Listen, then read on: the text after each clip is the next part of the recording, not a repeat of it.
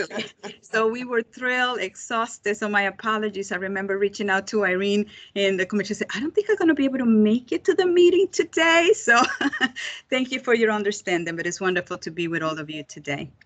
So as we continue to admit our colleagues today, one of the pieces for today's meeting is going to be a working session for us.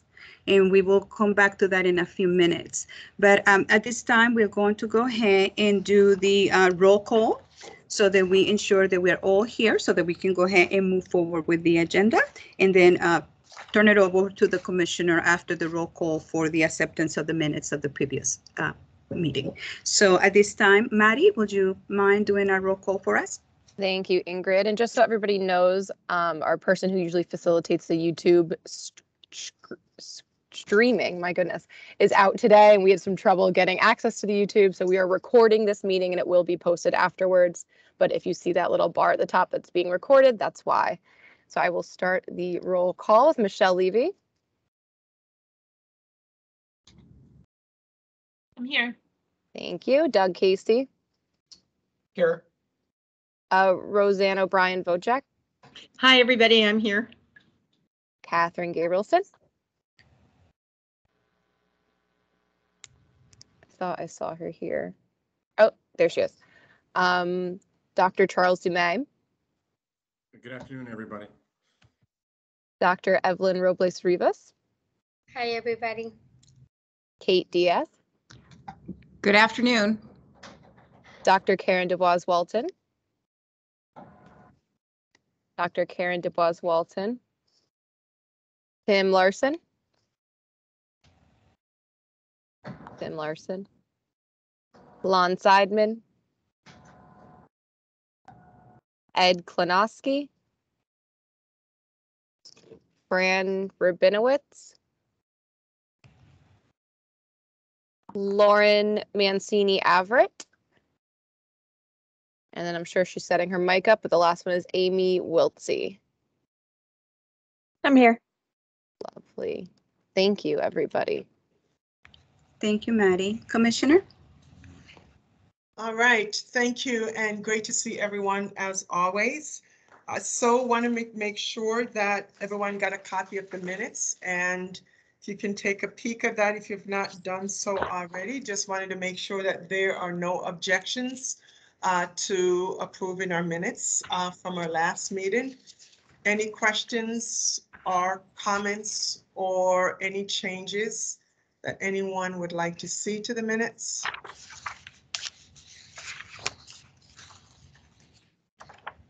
All right, then see in nothing. Kate, are you doing a quick look at the minutes? We try to make sure minutes are pithy. They just have exactly what we need on there. So if no changes required, then we will move forward with accepting our minutes, taking that as acceptance for our minutes of our last meeting. Thank you very much. Thank you, Commissioner. Thank you. So for the purpose of today's agenda, as we mentioned earlier, we are going to turn this into a session, a working session. We have been together since September. That was their first meeting. So we have been together for a while. And we're going to go back and review a little bit of what the purpose of the commission is and some of the things that we have to do. And one of the items that we have to do as a commission is actually produce a report. We need to produce a report that is due actually in July 1st of this current year, 2022. So with that in mind, one of the aspects of the report was specifically about the commission taking a look at the landscape, not only locally, but also nationally, of what those districts, schools, states that are actually already providing some level of remote learning. So because we're going to be moving to the aspect of developing the report, that is the tangible product that we have to produce as a commission, we have designed the day-to-day to be specifically about the components as per the legislation of the report. So we want you to keep in mind what the last 7 meetings, number 6, this one actually, all the meetings that we have had so far, everything that you have been introduced, everything that you have been presented to, and we are going to go ahead and begin to really tease apart together. We will stay as a full group. What are some of those components that you feel, from your perspective, need to be part of the outline of this particular report? So thank you, Irene, for, so before you is actually the items that the report outlined to say how this report needs to be presented to the General Assembly. So let me pause here and see if you have any questions for the commissioner or the members of the team at this point. Ingrid, while you're doing that and while folks are processing and thinking about this, just to write, I hope you feel like we've done a lot of really great work already together.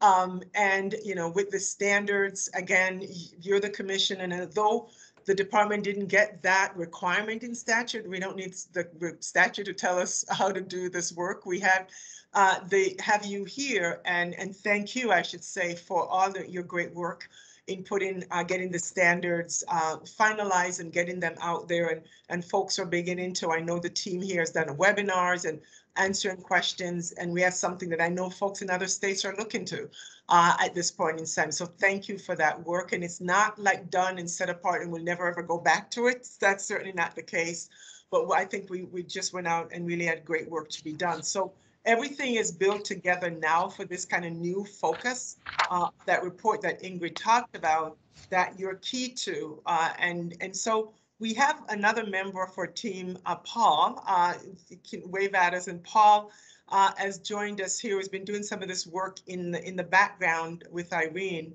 and is actually here today because he's going to kind of run point and some of what needs to be done for this report. As we meet with you. So just so you know that, but I just really wanted to pause and thank you we've done a lot, we've heard a lot, and so it's now join up on all of that we're going to use in looking at the outline for the report and getting your feedback to that as well. I think Kate may have her hand, yeah. Yeah, I have just a quick question. Will we get, and Irina, you may already have this on the website, so I apologize if it is it possible for us to get just a quick copy of the report outline, the 5 elements you currently have identified? I'm one of those concrete learners. Of course. So it is within the statute, but we can share the slides as well as a separate document. So we're going to be creating more today, so I will share. Okay, thanks. I appreciate that. Thank you. It's a great question that you asked, Kate, about even the outline. So as we put that up, this is what I think the team has culled from the statute, from the requirement as to what needs to be in it. And so part of today is to get further information from you so we can kind of finalize the outline. What are those key elements that we need to make sure is in there based on what you've already learned or heard, or just questions that you still have. So there's nothing that locks us that we can't add to this, but just know this, we had to have something a structure. And these are kinds of the things that we pulled out of the legislation. Yeah, the outline's helpful. Yeah. I'm going to totally cheat and just take a picture of it. So I have. Irene will use technology. I'll ask again. Also, as a point of reference, if you visit the website, the statute is there. The pages that you want to make reference are pages from 604 to 607, because the full statute is being provided. So if you focus on 604 to 607, that will give you the summary of the role and specifically about the details of the report itself. So any other questions at this point? Seeing none, one of the things that I would like to do, and I know, Irene, you're going to be providing us a summary before we go into our really working session. One of the things that I would like to also bring to all of our attention is as we continue to think about the role of the possibility of remote learning school in Connecticut, just to keep at the forefront some of the things that are happening across the ocean in Ukraine. When we begin to think about the reality is the reality, we most likely are going to be, as we have done before in the state, welcome some of these children and families into our state.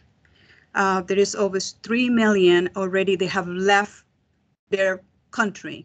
So something to consider as we think about support for English learners, support social and emotional, all those things that we need to keep in mind. So I want to bring it into the space as part of our discourse because it also focuses on everything that we have been focusing about the needs of our students. So something for us to keep in mind. So with that, Irene, if you don't mind providing us with the summary of some of the research that has already been on the way. Absolutely. Thank you, Ingrid. So what we have planned for you today, because we are in a virtual space and we're trying to find the best way to collect your input for each section of that outline, we will be utilizing the tool Menti again. And so I have QR codes, one for each section of the outline, and we'll take our time. That'll give you a chance to just process the section of the outline and then type in your considerations or your thoughts, recommendations for what needs to be included in that particular section, because we are co-writers of this report. So let me show you what that looks like. And again, I have 5 slides set up. Each slide will have its own QR code. You can hold up your camera to it and access the Menti. And then I'll show the Menti so you can see the comments coming in. Or you can actually just go to www.menti.com, and then each section of the report has its own code. So I know there's a lot to process there, but we're going to take our time and we'll be patient and we'll continue to work through the chat as well. So let me share my screen so you can see what that looks like. Okay, so I will present. So this is the first section. So you could already hold up your camera and hold it up to the QR code and just hit that and it'll go to the Menti itself. Section 1, though, calls for us to share what we've learned and analyzed on the impact of remote learning. What we wanted to share with you is that much of this information will be gleaned from the actual audit that is taking place and also outlined in the statute in section 389. What I do want to provide with you here right now, and Ajit Gopalakrishnan, our colleague, is working with the collaborative, the CCERC collaborative, to conduct this audit, to share with us what is the impact on remote learning, on educational attainment, physical and emotional development, as well as the quality of instructional delivery. Just so that you know, a research team has been assembled with an investigator, the personal investigator from Yale, and then there's co-investigators from UConn and others from Yale doing that initial work. Ajit wanted me to make sure that we all understood that there's years of quantitative data that's been provided from the CSDE to these researchers to begin their preliminary quantitative findings, which is expected in April. The researchers will be prepared to share this information to you, the commission members, at our April meeting. So that is some good news and helps us with this report. A lot of aspects of the audit will also require qualitative data. So there's going to be a collection or a survey in some form that will begin next month that will go out to districts and teachers and other folks in that area to give us that qualitative information. And then there is a full report that is due per the statute by January of 2025. But Ajit and the team and the CCERC are hoping to have that much earlier in this calendar year. So though we want to ask you now what should be considered in section 1, we thought it was important that you do realize that we will be getting a lot of information from this collaborative and this research audit. So Ingrid, if you are all set, we can start with doing the Menti, and I'm going to be switching screens. So hopefully no one gets a little seasick as I go back and forth between the screens. Thank you, Irene. So for the purpose of the process that we are going to be doing together right now is for each one of the sections, we're going to give you 5 minutes for you to brainstorm from your perspective those items that you feel that that section should have. Feel free to turn your cameras off so that you have the opportunity to really process this on your own. Just make sure that you enter it into the Menti. We will call you back. You will hear my voice at 5 minutes, and that will be an indication that we're coming back so that you can begin to see what your colleagues have added as aspects of the report, and then we can engage in a conversation regarding key pieces that you see definitely have to be part of this report. And then we will continue the process with every single section of the report. So with that said, I hope that everybody have had access to the code. I will ask also if we could put the website, Irene, on the chat in case somebody wants to access it through their computer so that they are able to access it, please. And someone's asking to repost the QR code. Sure, I'll do that now. Yeah. And this is, I should add, this is brainstorming in the Exactly. virtual space. So it really is just every idea, every thought that you have. And as you know how we've worked here, we'll come back, we'll share it with you. You'll have reflection time as we go forward, even after today's meeting. But this gets us started in terms, at least from the department, in terms of what is this report that the commission will be working on. That is very helpful to us. Thank you. So the website is posted in the chat for you, and here is the code. So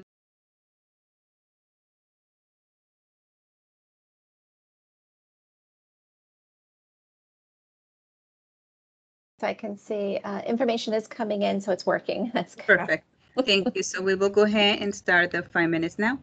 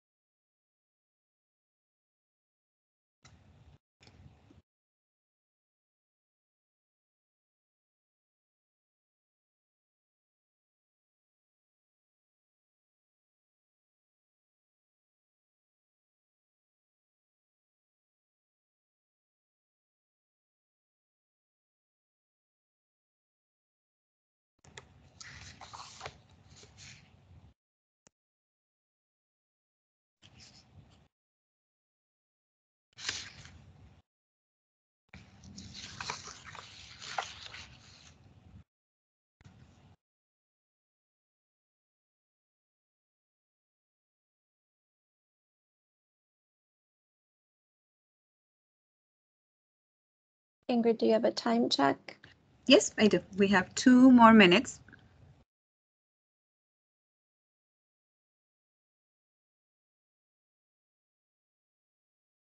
And just so that everyone knows, we will be able to pull the report from the Menti so that things aren't lost or just held in these small boxes. We'll be able to pull that information and pull it into the outline, and that can be shared at our next meeting.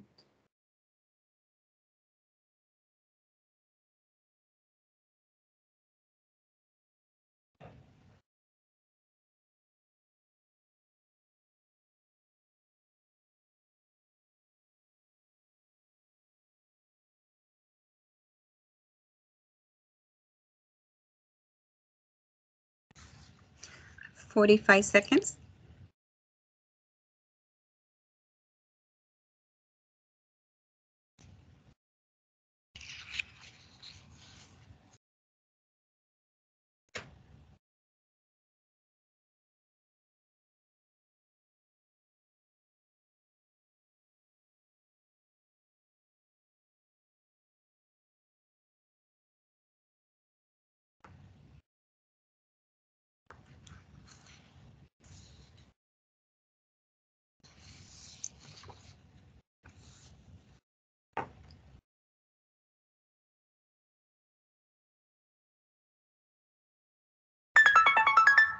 Okay, that's our timer.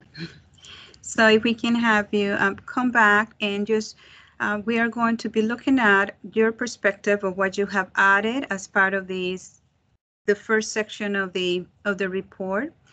For those of you that would like to expand on what you have put forward, for those of you who want to inquire about some of the questions. So also, if you were not able to add it to this, feel free to put it in the chat. Anyway, we will collect your perspective either way. So make sure you can enter it into the chat as well. So let's open the virtual space for a dialogue, for a discussion regarding what you have before you. Feel free to raise your hand and bring your perspective into the space.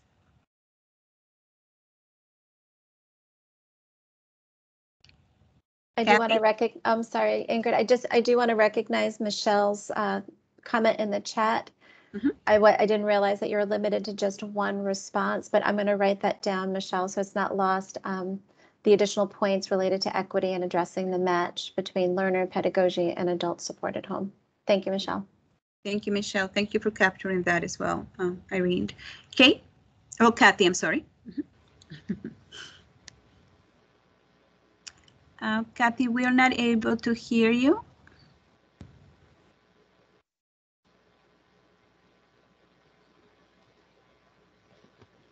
Can anyone hear Kathy, or is it just me? I just want to, okay, all right. I just want to make sure it's not my system. And it's not showing you as muted, so there may be something else going on there. Yeah, that's what I was noticing.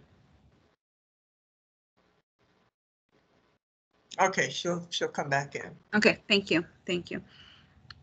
Others?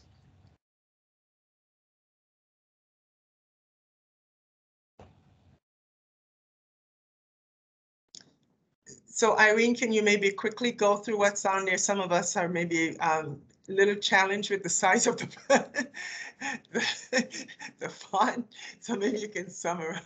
Sure. So to read some of the comments, is that your suggestion, Commissioner? Yeah. Okay, sure.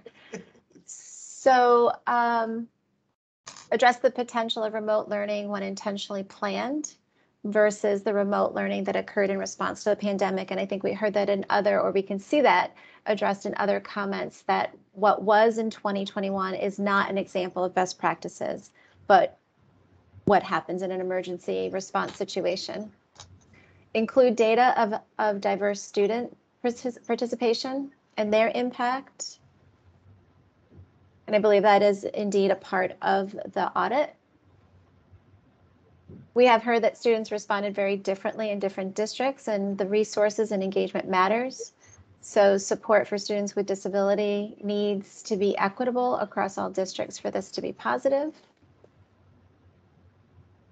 Agreed, and I think your whoever added the comment about the evaluation of the quality and impact of teaching, learning, and curricula and all things in this experience is important and will again also be a part of the audit.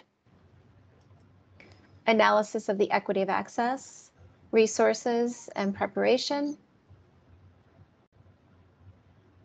ensuring equal access to students regardless of their geographical location or ability to travel to a school or a building. So I'll pause there for a moment. I see that Kate has her hand up. And Kathy is also able to join us. So Kate, if you will go ahead, and then Kathy, you will go next. Thank you. I just think that one of the most important things is to reflect in the report that what we experienced is not what we are planning. Because I think there needs to be a strong delineation about impact of remote learning in a pandemic versus a planned, structured, and intentional product. Oftentimes the data from the pandemic is not really reflective of the potential of remote. Although I will say it gave us strong indicators of the boundaries, I think, of some of the remote instructional practices. So it's not that pandemic learning wasn't valid. I just don't think it actually spoke to the potential as strongly as it spoke to the boundaries. Thank you so much for that comment, Kate. Kathy? I couldn't agree more with what Kate was just sharing about what we did in 2021 versus what we're planning through the implementation of these standards. But I also want to add that I think that it really opens the door for districts, specifically for students with disabilities, when one district may be really struggling to find, say, a speech pathologist, but may have an arrangement with another district to provide those services remotely. I think that that's something that really needs to be highlighted in this report, especially as we are facing a national shortage in finding certified personnel to service students with disabilities. I think that we've got a huge opportunity in front of us that we really need to take advantage of with this. Thank you for that, Kathy. Great perspectives. Any other thoughts? Making sure that I don't see any other hands.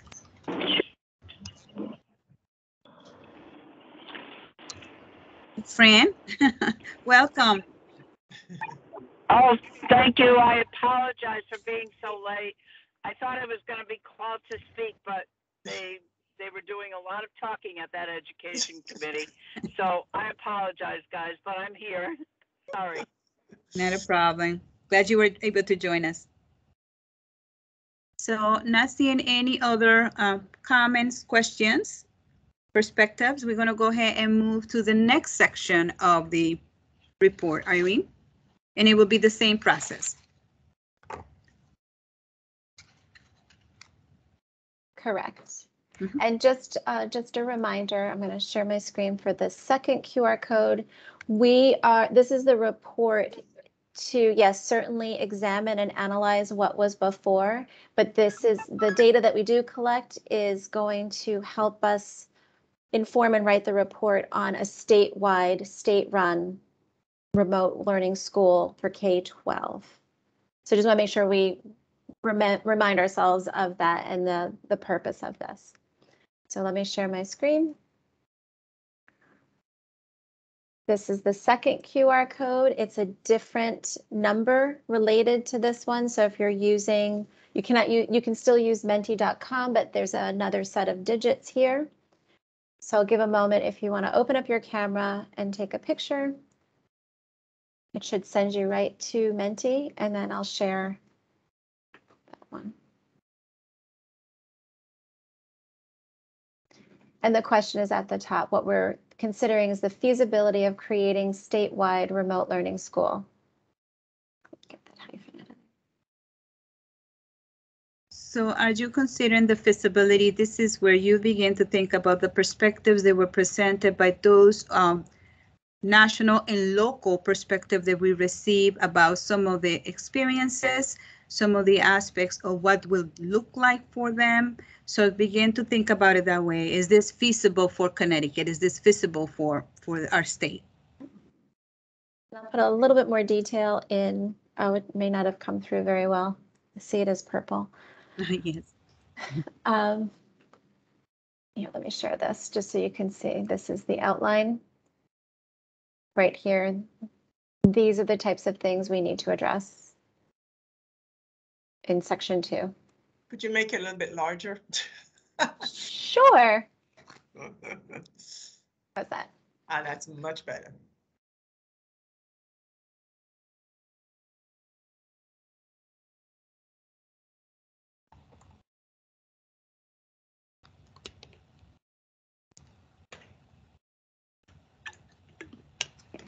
So I'll be switching back and forth once more. Here's the QR code with the website.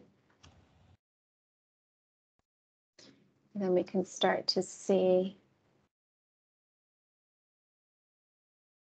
how our answers coming in, if any. And there we go.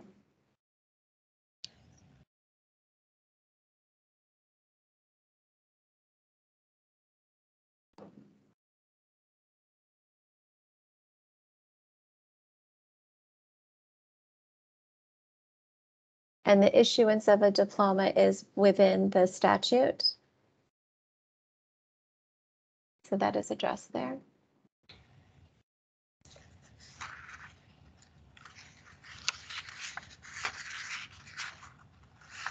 So Ingrid, I just want to make sure that you've set the timer so that we have. It's all set.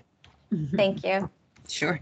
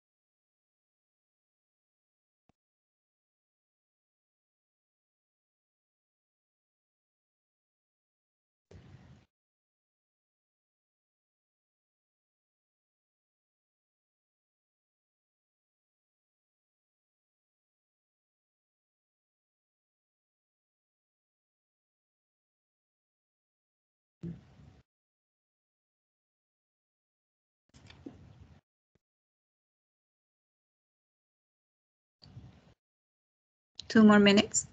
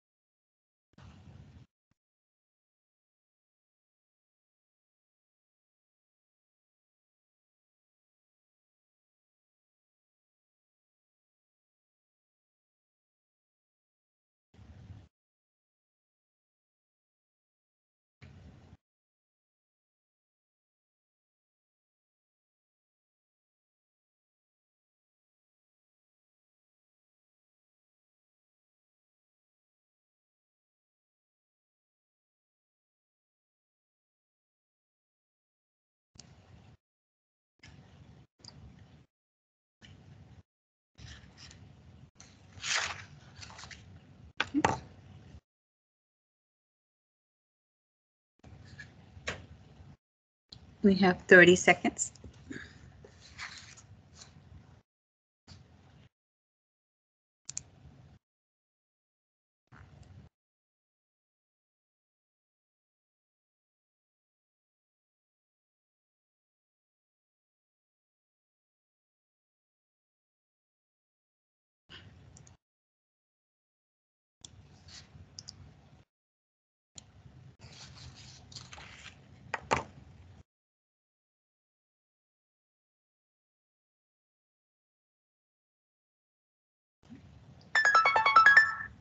That's our time. So let's see. We want to bring perspectives into the space. Thank you, Irene. As we did before, Irene, would you mind just bringing forward a couple of the statements that have been put? Thank you. Absolutely. Thank you. Certainly there are some comments saying that it is feasible. However, there are things we need to consider, such as a centralized approach with to ensure equitable access and consistency. Include some of the key principles that we have been discussing all along that have informed the determination of feasibility. Some additional questions to make sure, I think, if I'm reading it correctly, to consider in the report: who's the target audience of this statewide school? Who's responsible for the technology? What is the cost to the state and district? Who will employ the teachers? How does that impact union status? Multiple times a need to be centrally operated. Also looking at models that we already have as assets, such as our technical high school system. Certainly looking at exemplars and looking at, I think, our measures. What are our performance measures? How will we measure this? So I'll stop sharing so that we can open it up further. Ingrid, if that's okay? Yes, thank you. Comments regarding section 2, feasibility of creating a statewide remote learning school. Perspectives and comments that you would like to add?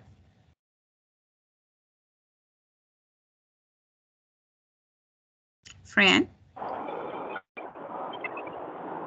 I'm sorry, I'm driving, so I can't really take advantage of the voting and the comments, but I agree with the comments that have been said. I think it is feasible, but I worry about the financial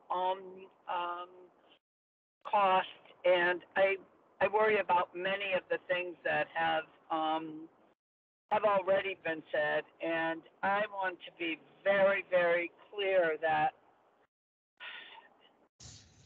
what is that enrollment going to look like? And that it also concerns me in what we have heard from other states. So just want to add that to it. I guess I also want to know, I'm wondering if we can somehow find out the need before we start designing this whole thing. Is there any way to determine how many people actually want this? Thank you.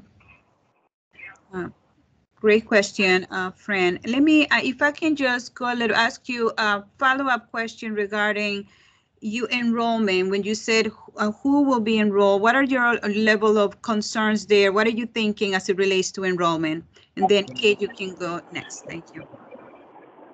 Listen, I think our school districts do the very best they can. But I worry sometimes that if a child is somewhat unmanageable, would this be something that they would suggest for that child? I also have heard parents and families talking about, and I'm not sure of myself here, but I've heard families talking about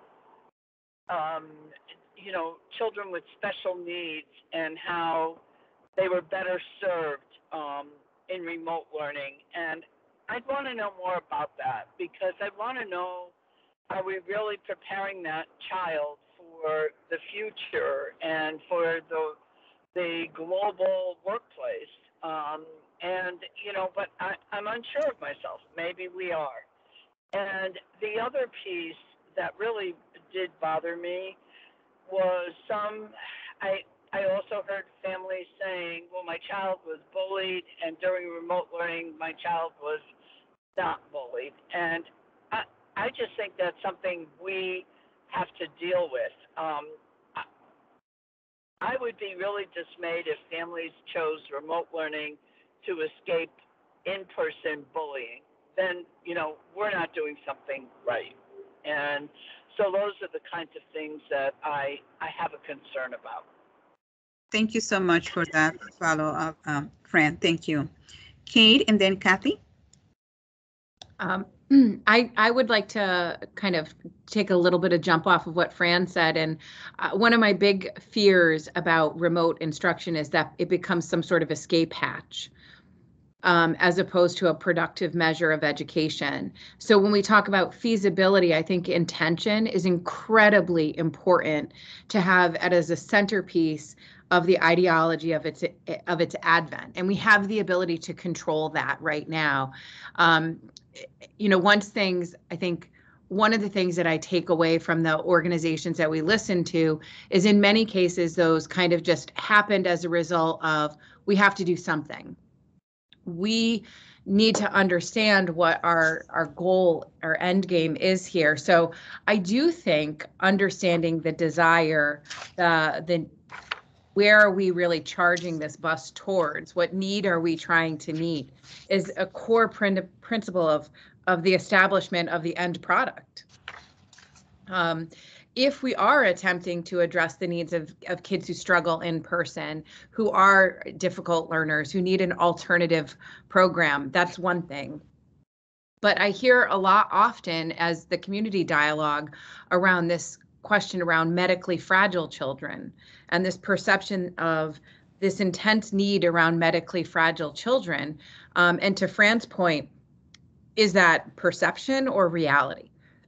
Mm-hmm. So I think at some point we need to close the gap between what we perceive to be true and what is actually true about the need we're trying to meet with a remote instruction program, which is a big ask.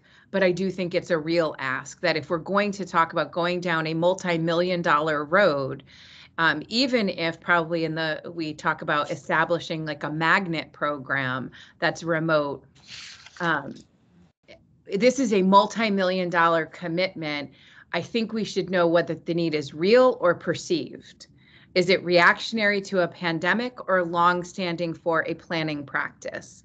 So feasibility should really hinge on those kinds of questions being answered, which is why intention to me is so critical, and understanding why we're doing this is so critical. It's one thing to reflect and react to a pandemic. It's another thing to make a multi-million-dollar, multi-year investment in a program based on what we perceive to be a need.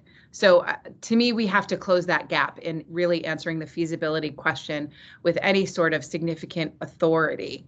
That speaks to me. As has been the case throughout this, I do not want to provide a program that becomes a dumping ground.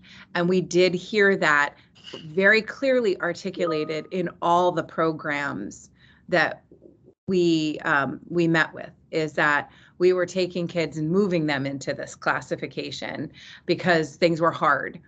And maybe that's appropriate at times. I don't want to dismiss that there is maybe a space where a remote option has value in that environment, but I don't want it to become the easy out. I think that there's other questions we should be asking ourselves about those things. So I think that perception and reality need to become aligned. Thank you so much, Kate. Your colleagues are definitely in agreement with you, as you can see the comments on the chat regarding how do we ensure that we are looking at the perception and the reality. So thank you for that perspective. Kathy? Kate, I couldn't agree more with you. And I'm actually going to use springboard off of your response and say that one of the biggest concerns that I have with a remote school is those students who are dealing with school phobia and school avoidance and not wanting to come, and or agoraphobia, and not wanting to leave their home, and just providing another venue for allowing that to metastasize and grow so that they become shut-in and really long-term shut-ins. I'm concerned because the world doesn't exist as much as we'd like to think it does. It does not exist solely on a flat screen. It's a three-dimensional world. And part of what we're supposed to be teaching children of all walks of life, not just students with disabilities, is how to be a productive part of that three-dimensional world. And if we never leave our home, if we never leave the screen, how are we effectively preparing that young person, whatever age they are, for interacting in a larger environment and problem solving in a larger environment? The answer can't always be, I'm just going to stay at home and do it this way. Thank you, Kathy. Thank you. Let me see if there's any other thoughts before we move on. One of the things that I want to go ahead, Doug. Mm-hmm. I mean, perhaps one of the things we include in the feasibility is, I mean, this echoes what Kate and Fran suggested, is what's the demand side of it,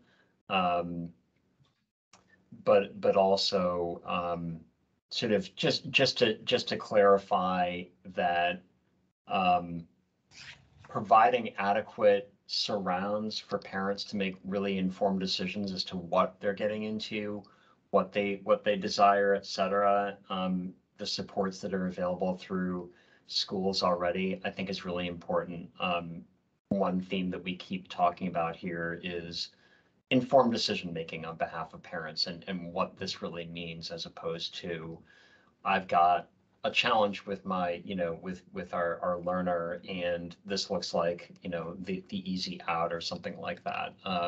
It's not to minimize parent decision making, but they're under a tremendous amount of stress, and sometimes this can look like an easier solution than taking other paths that school districts may be equipped to come alongside them with. Thank you for that, Doug. One of the things that I also wanted to bring into the space and remind us as we continue to move this forward is the opportunity and the power that you hold as members of the commission to put those recommendations forward. The task is to look at it and say, is this feasible? So the opportunity to actually, within that report, indicate some of the things that we want to ensure that are looked at before a final decision is made. And I think that I want to make sure that we harness the opportunity and power that is being held by the commission to be able to put that forward based on our conversations. So that's what we want to take it step by step as it relates what it is that we've been asked to do, and what it is the opportunity we have to really present the viewpoints, and those ones, especially those ones who we represent with our families and our communities at this point. So Doug, do you have another comment? I am lowering my virtual hand. Thanks, Ingrid. Thank you so much. Thank you. I'm trying to keep, being very aware of your perspectives in the space. So thank you. Thank you. So now let's go to the next section of the report, which is section 3, and it's specifically and very aligned to some of the comments that you already put forward. So it is about the costs. Thank you, Irene. Mm-hmm. So this is specific to what it would cost, essentially, the state to stand up a statewide K-12 remote learning school. We'll be asking you in the next one about the fiscal impact, what we know of what it costs districts. Mm-hmm. So again, part of that landscape analysis. But right now we're wondering, what are the costs associated with establishing a statewide remote school? So I'm going to go to the QR code in the slide.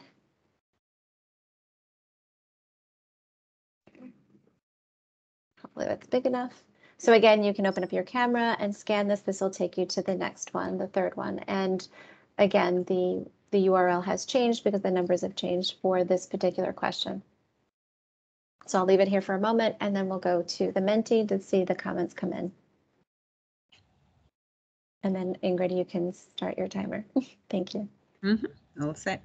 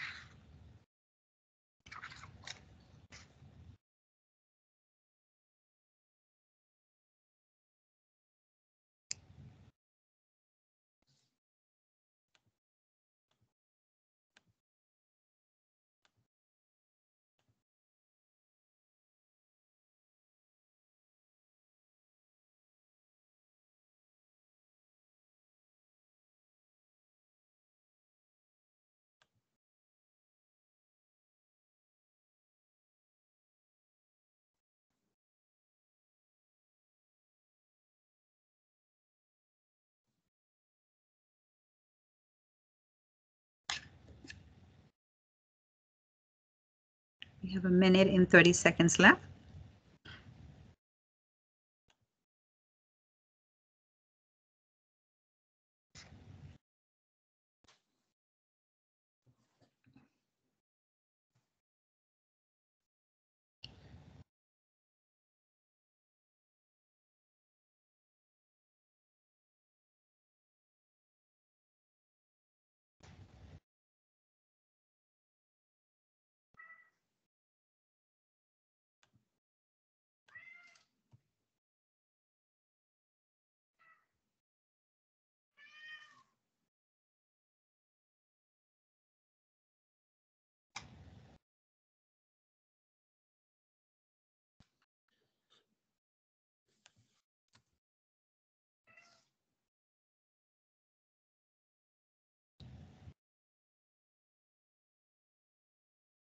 Thirty more seconds.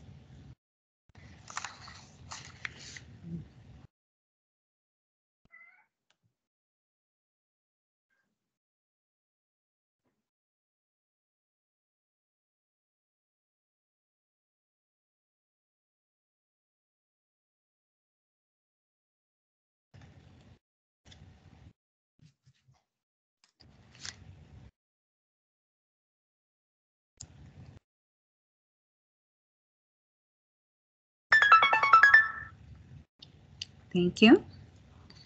So let's follow the process that we had in place already. Irene, would you mind selecting, summarizing some of the statements? Not at all, thank you. So I'm going to start at the top.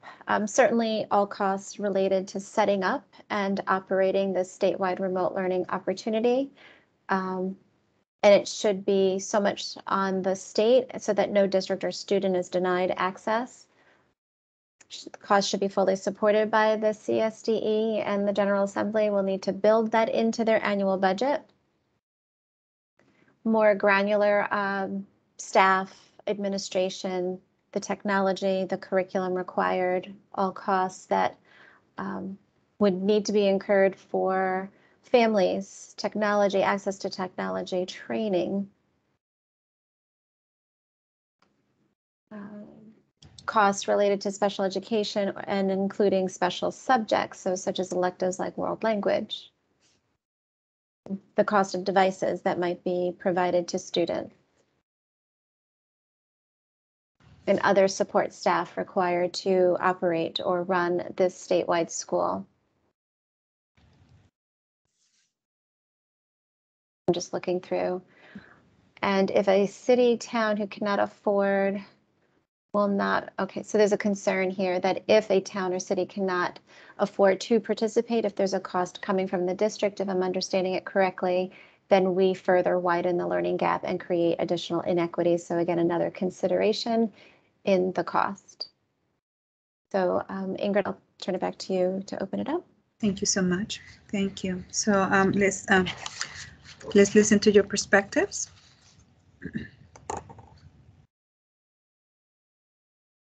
Doug?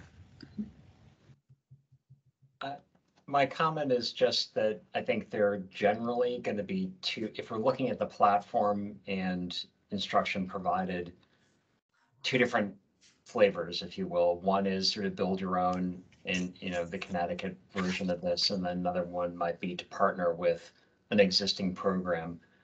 Not to bias the outcome, but my leaning would be much more in partnering with an existing program because of some of the points we made earlier, because we don't know what the demand is going to be. To build something and put a tremendous amount of potentially sunk costs into a platform and the training, et cetera, without knowing how sustainable or required and demanded it is, doesn't make sense. It seems that we should sort of go in, wade into the water, if you will, and see what that real demand would be, so that we're minimizing some of those sunk costs, some of those one-time costs. Thank you, Doug. Others? Chip? No? Okay. I'm reacting to every single movement I see on the screen, so I just want to make sure. Michelle?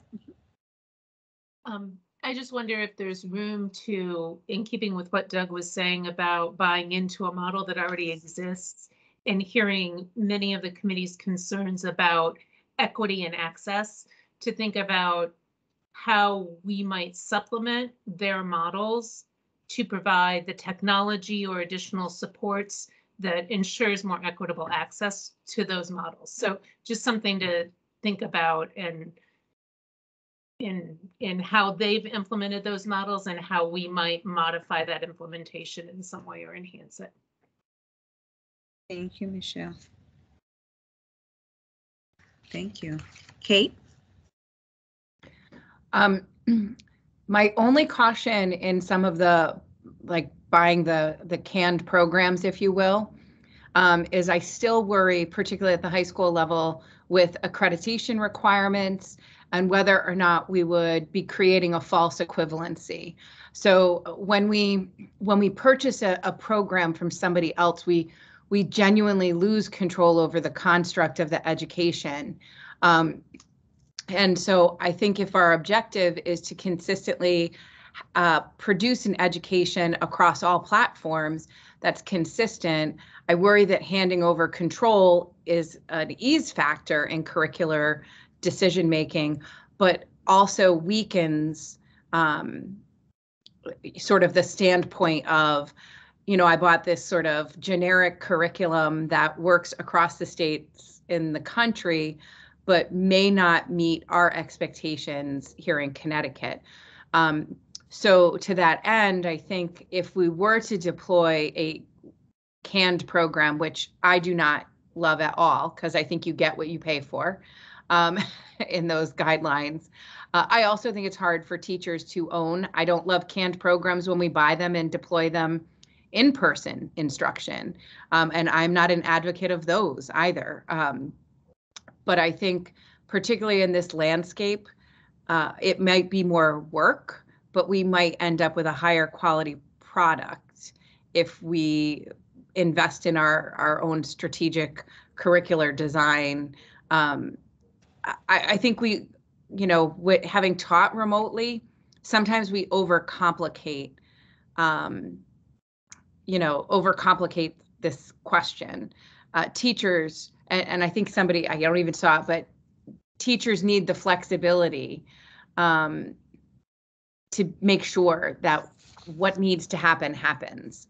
And so whatever curriculum we adopt or we pursue, we just have to be super cautious. And I also worry that if we like sign up with a program, you're going to have teachers from all over the country potentially with all sorts of different certification expectations potentially.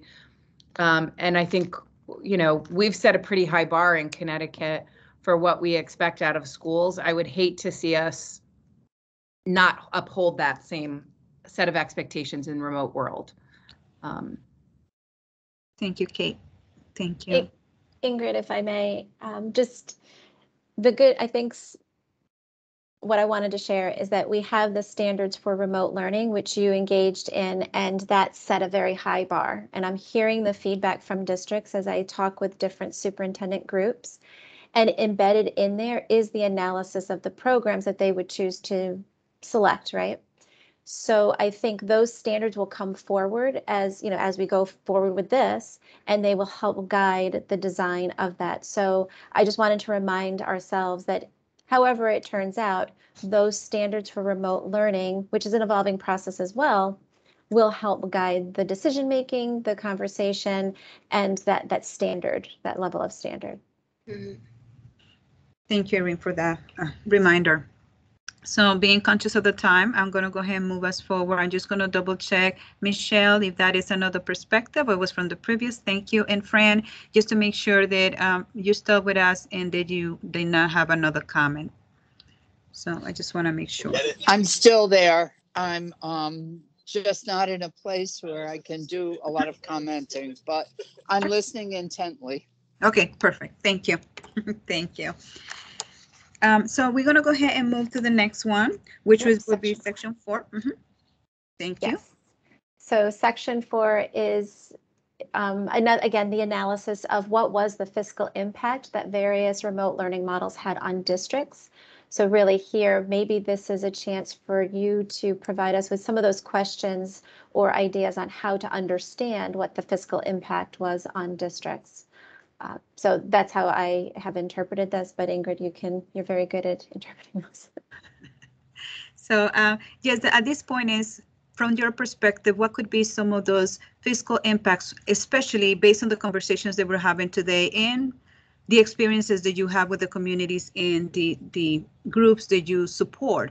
So what could be some of the things that we need to keep in mind regarding the fiscal impact? Think broadly.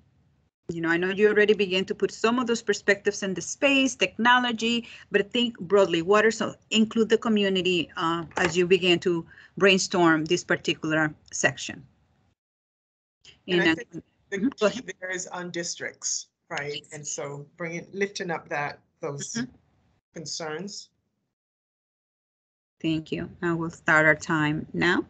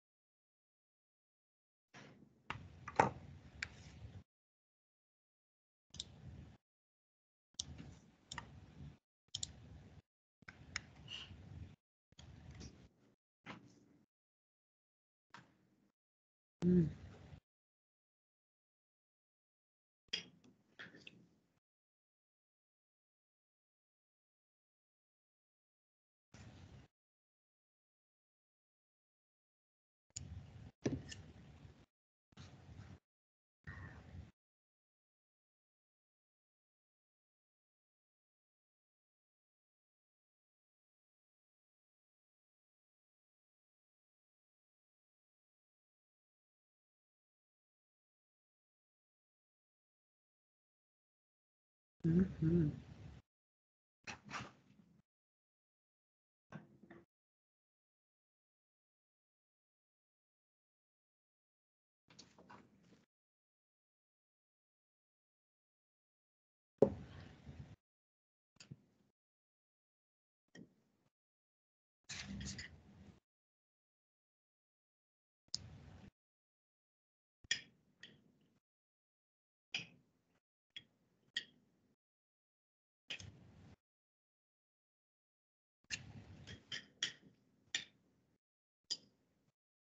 One more minute.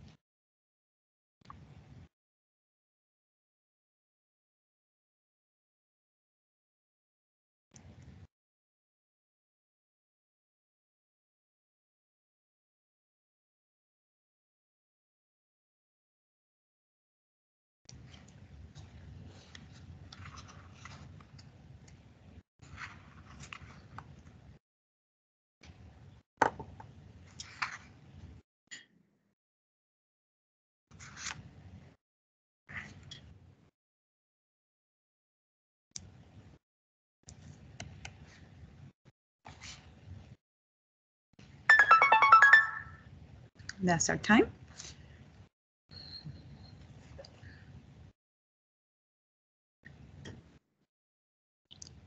Thank you, Irene. Yeah. So some good thinking here. Questions and concerns or things to consider of the funding for district, and if there was a shift, if students that enrolled in the statewide remote learning school, what does that mean for funding at the district or local level? Certainly funding related to students with disabilities and the process of billing back to districts.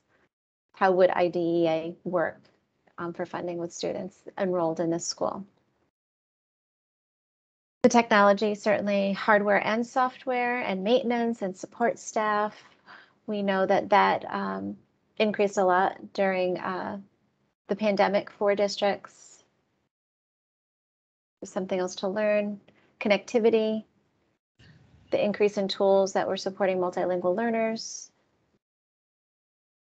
Just scrolling through, and a lot of the PD, the professional learning, professional development training in using the technology that was certainly ramped up during this time, and that was a considerable impact on districts. So I'll pause there, Ingrid. Thank you, Irene. Any perspectives from particular perspectives from the group? Additions to the comments presented. Kathy? I just want to speak on behalf of all of my colleagues in pupil services and special education. We cannot afford to lose one penny of what we are already receiving, because we are already receiving not enough money on a and I'm not talking about the stimulus funds that were sent to us, because those are for very prescribed purposes. But in the every year function of education, we're not getting what we need from the federal government, and towns are strapped to continue to be able to meet, maintenance of effort in educating students where we have a rising cost. So if districts are going to be billed in any way, shape, or form for this, I think you're going to see tremendous resistance. We just can't afford to lose a penny. Thank you for that, Kathy. Clear message. Thank you. Thank you. Other thoughts? Seeing none, we're going to go ahead and move to the last section. We're making it through the last section. Listen, we are doing this outline virtually. This is something, I'm telling you. Talking about technology and virtual learning and virtual work. Here we are. So the last section, Irene, if you don't mind, is specifically about adequate supports. I know you have plenty to say about this one. So let's take a look at what this section is about. Yeah. So before I share the QR code, I just wanted to make sure we understood what this is asking. So it's right here. Move a few things here.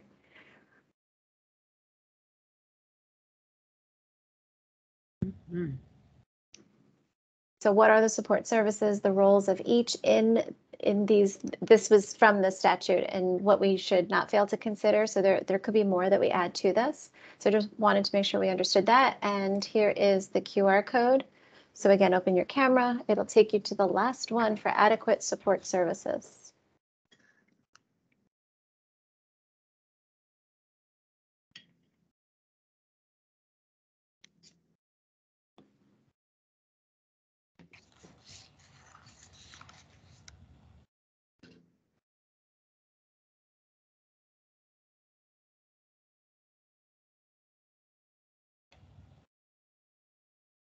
I'm starting our time now.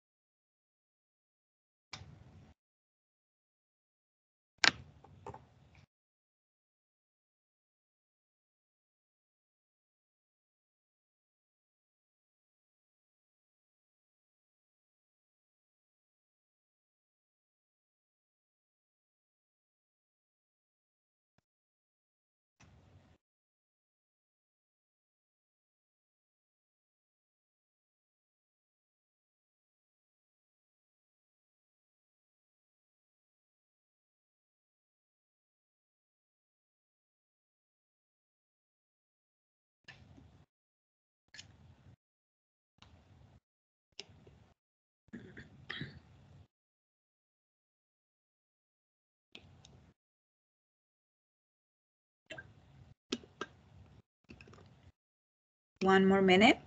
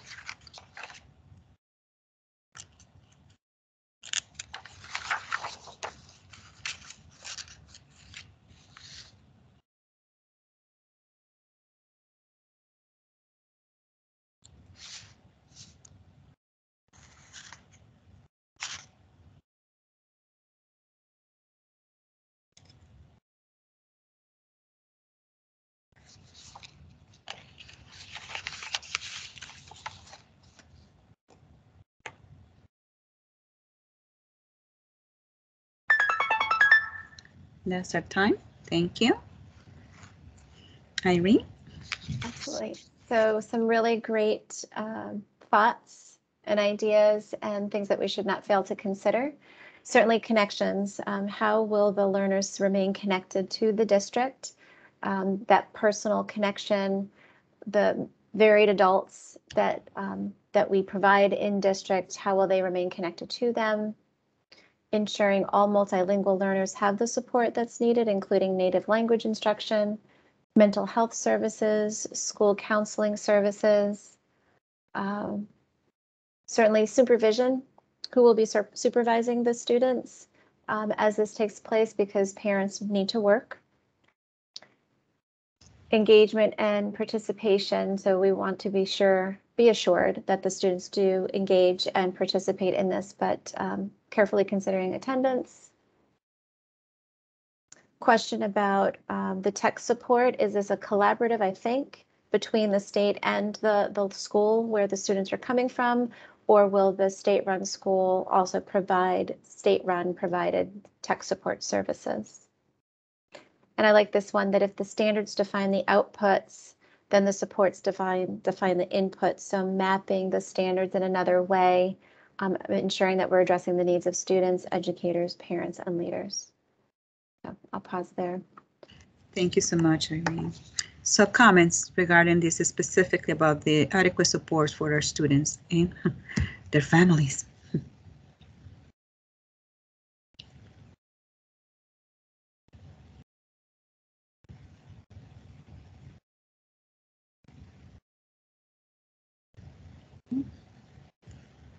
You know, I'm an educator by nature. 30 seconds before we move on.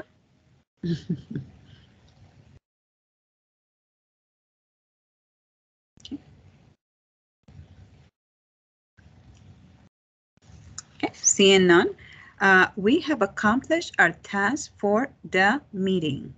We have gone through every single one of the 5 components of the report. You have provided your perspective through the brainstorming activities. So I know that there's intentionality behind this process in order to begin to gather your feedback, your thoughts, so that the construction of the report begin to take shape. We will be compiling all this information together, and we will be providing you that information for your feedback again as we begin to build this report together. So with that said, I know that we have a couple of next steps, and then we will bring the commissioner in to bring us to a closure. So Irene, would you mind putting the next step for us, please? Thank you. So I know we are all familiar with the elevator speech. So this is going to be a little bit of a homework for all of you. So what we would like you to do next, before our next meeting, will be for you to write a paragraph, your elevator speech. Think about it this way. You're in the supermarket and somebody says, "Oh, I watched a video about the Remote Learning Commission. You're part of it. Can you tell me what that is all about? And what benefits that exist for me?" You have 2 minutes to explain it. But we're just asking for a paragraph here. And it's interesting enough that I'm sharing this experience with you because that just happened to me the other day.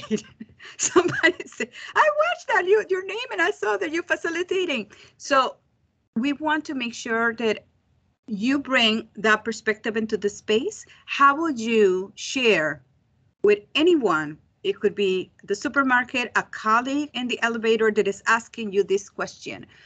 What is the purpose? What is the role? So if you don't mind, think about it from your perspective. You were assigned, actually identified to this commission because of who you are, the organization to represent, and the advocacy that you provide. Use your energy and your passion in explaining the commission, and don't pull back regarding the concerns. Don't pull back regarding the concerns. We're asking for a paragraph. I know you're probably ready to write a dissertation, but you only have a minute.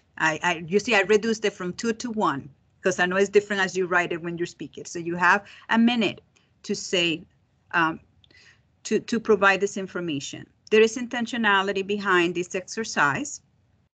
In addition to that, we're going to be giving you the link so that you can begin to enter that information in the link. It's a Google document that we all going to have access to. Only us will have access to it.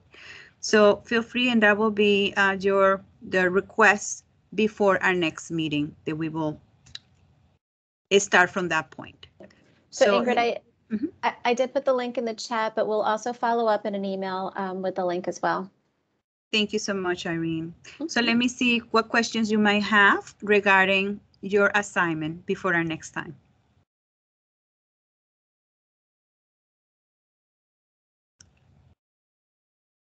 Seeing none. 224. Commissioner, I give the meeting to you so that you can bring up, talk about the next steps, the next meeting, and then bring the meeting to a closure. Thank you.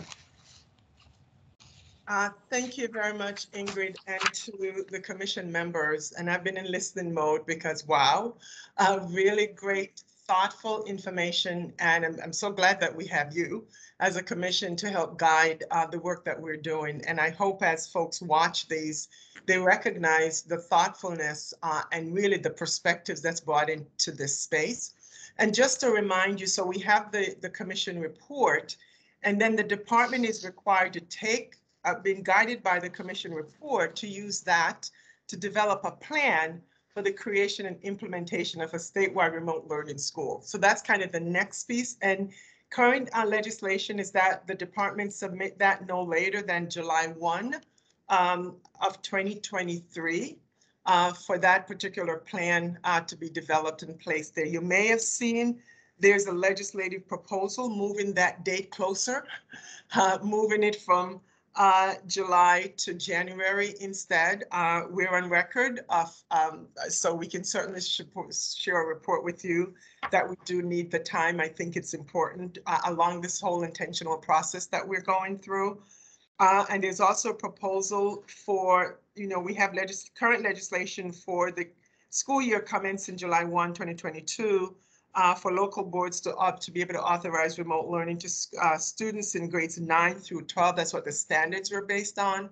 There's a proposal to change that grade band from to kindergarten to grade 12, which we don't have standards developed for that. As you know, we did develop standards for the high school. So anyway, we're on record of that as well. But I just really wanted to share that with you. Just know that we are not disbanding our remote learning commission. So although the department is charged with that plan, we're going to make sure you're in it with us as we develop that plan and for all the work that needs to be done. So I don't know if that's a threat or a promise, but you're in it with us for the long haul. And I mean that seriously, because it is so important for all these perspectives and for everything that we're working on, that we're doing this together. So I just really wanted to remind you of where we're headed. So thank you very much for today. And thank you for the team, Irene, Paul, you're here, Ingrid, for facilitating this. Not only, that's why when I testify about when we get charged with task force or commission, they spend a lot of time trying to make sure the time we spend together is thoughtful and is impactful. And so I just want to thank them for all the work that they're doing to make sure when we get together that we have the outcomes that we're looking for. So thank you, team. Our next meeting, I think, is already scheduled. Irene, what is the date for our next meeting? It should already be on our calendars, right? Yes. So we're giving you 2 dates just so that we can plan. April 18th and May 16th from 1 to 2:30. Thank you. And so please get those on your calendars. As you know, in between, we'll be sending you information, sending you reminders, summarizing everything you did today in one spot. I'm sure if you're like me, you want to see it all under the categories, right, Kate? So we'll make sure we get it out to you. And please, you know where to find us to continue to share your thoughts as we build this out. So thank you again. Thank you very much for our time today, and we'll look forward to our next meeting. Any final thoughts, your voice in the room, just to wrap us up?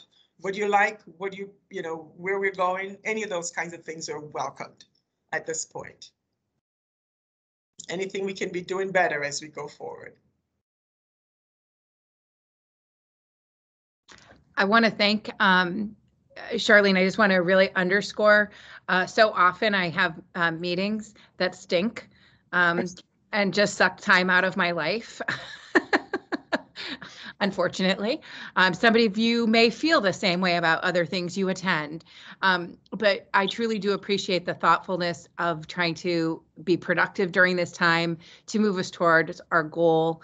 I am optimistic that because we are being so intentional and inclusive, that we will go to do something that is valuable. So I appreciate the energy that is required to planning a good meeting. I wrote down this new Mentimeter. I haven't used that before, but I like it. So I appreciate the exposure to something new as well. So much appreciation. And I hope that the legislature, I too have repeatedly asked them, could they just let us do our job? So hopefully, fingers crossed, somebody's listening. Thank you. Thank you very much, Kate. And this is a learning community as well. So the first time I saw the Mentimeter used, I was like, wow, that's really great. So thank the folks here for bringing it in the space. So again, thank you all very much. Be safe, be well, until our next meeting.